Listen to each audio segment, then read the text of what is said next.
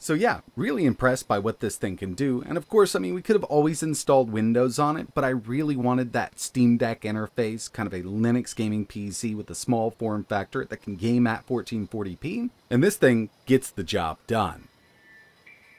What's going on, everybody? It's ETAPRIME back here again. Today we're going to be putting together a small form factor Linux gaming PC that can play basically anything at 1440p. We're going to be using Bazzite OS, and I know a lot of my viewers are familiar with that operating system, but if not, just think Steam Deck interface on a more powerful PC. That's exactly what we have here with Bazzite, and given the specs of this small form factor PC, we're going to be able to play anything on this unit. What we've got here is the Geekcom Mini Fun 11. Odd name, I know, but it is packing some really good performance here. When these were sold over on their website, they didn't contain a GPU, and basically what we have here is a Cougar aftermarket case for the Intel NUC Extreme 11. This was from when Intel was creating those NUC Extremes. We've got an i9 11900KB. I've got 32 gigabytes of RAM, 1 terabyte M.2 SSD, and this does come with a 500 watt SFX power supply pre-installed. Taking a look inside of this thing, Intel called these elements. Basically, this is going to contain our cooler, our CPU, our RAM, and our storage. It's going to slot down inside of a specially made PCIe slot, and with that, there's another PCIe slot, so we can add a pretty powerful GPU.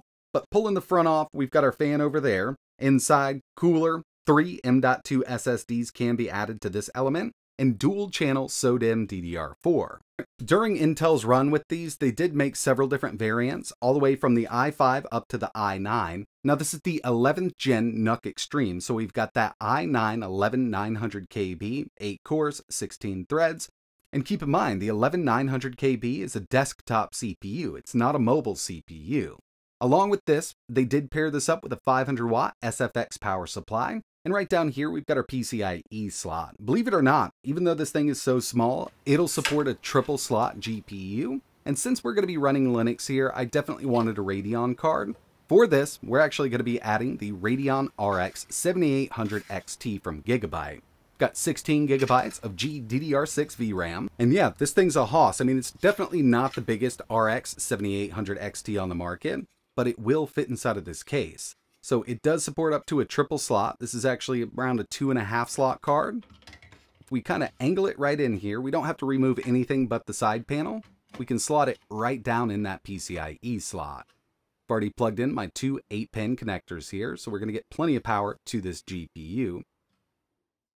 And Geekcom did jazz this case up with two RGB fans. They actually look pretty good. I'm not a huge fan of RGB, but when it's done tastefully, I think, it can definitely work out. With something like this, it can be totally disabled if you're not into it. Now, I've already got Bazzite installed on my M.2 SSD.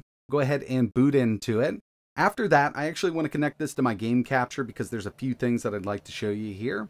But so far, been doing a little bit of testing here and there with it. This thing performs really well with this operating system installed. And again, if you don't want to run Linux, a PC like this will totally support Windows 11. You can game on it all day like that. But I love having that Steam Deck interface, especially for somewhere like the living room.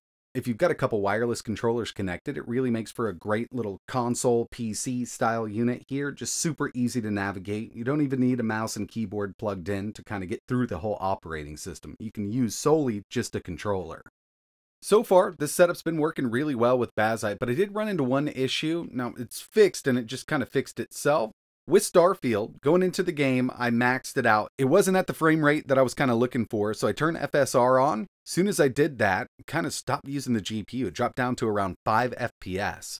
Restarted the game. Everything works fine now. I've gone through, tried to recreate that issue, couldn't get it to work. Little bug here and there, but other than that, everything else that I've tested here has been working great. Over here, we do have our performance overlay. We can set it up to, show everything that's going on. I'm going to leave it on 3 right now.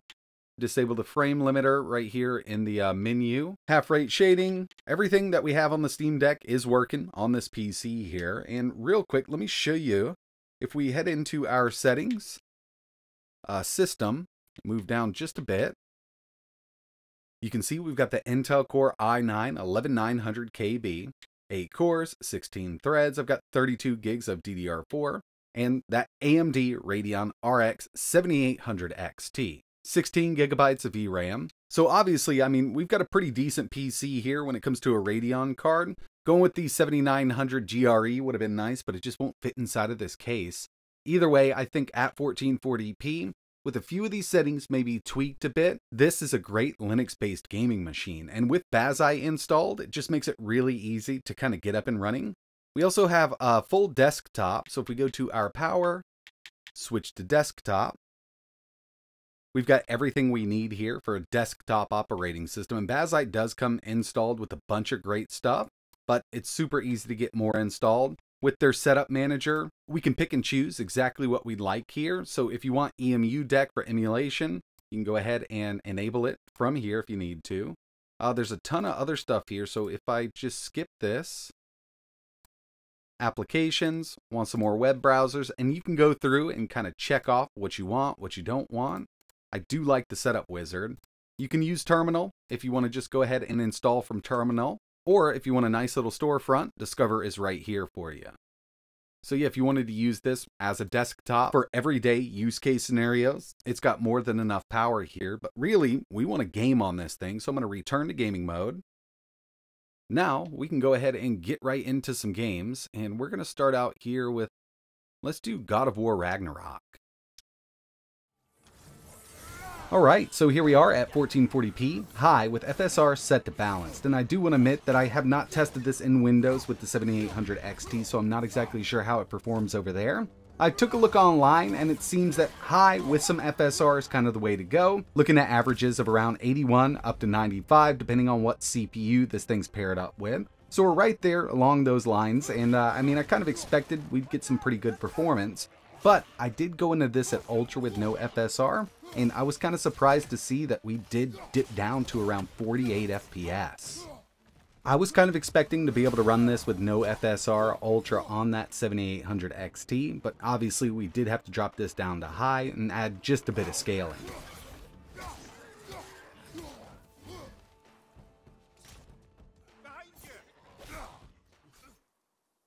Next on the list, we've got the built-in benchmark for Black Myth Wukong 1440p, high with FSR set to 75%. And these were basically the recommended settings for this system. When you go into the game, you can kind of have it auto-config. We got an average of 84 FPS. Of course, we had to test out Cyberpunk 2077, 1440p, high with FSR set to auto. That's kind of how it defaulted when I went up to high settings.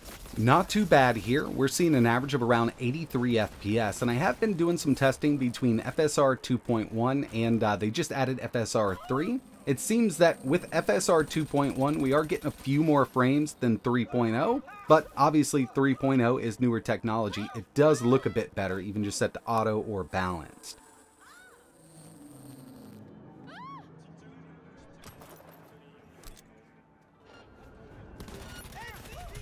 Doom Eternal, know it's an older one, but we're at 1440, Ultra Nightmare, no scaling. I have the built-in stats up in the top right-hand corner.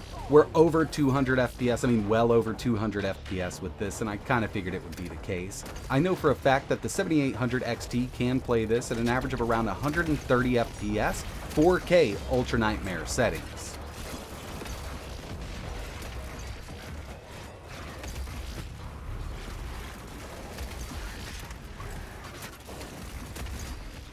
Here's Spider-Man Miles Morales, 1440p, very high. We don't need FSR, we don't need any kind of frame generation with this. We're seeing an average of 118 FPS.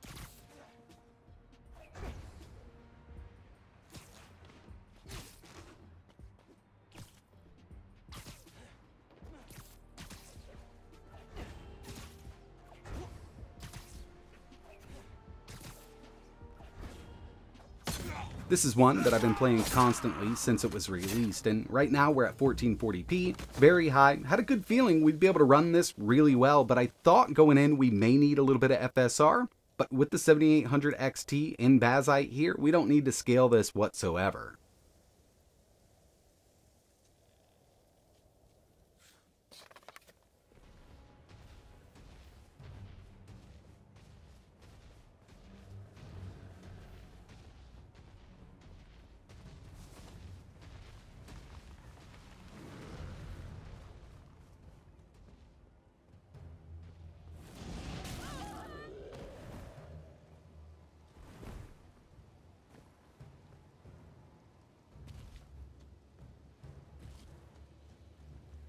faster. Upon the Basilisk, king of the servants. One drop of his venom will kill an army. Horses and all.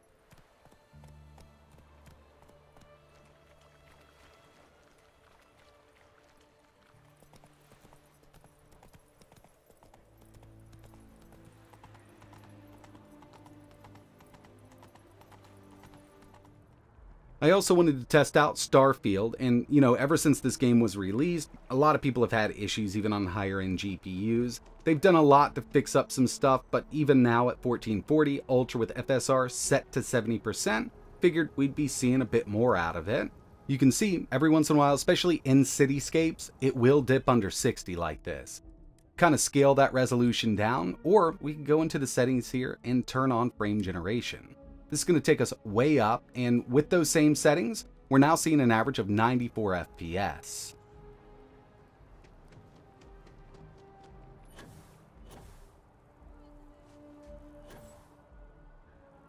Oh, careful. Only one of us is starborn.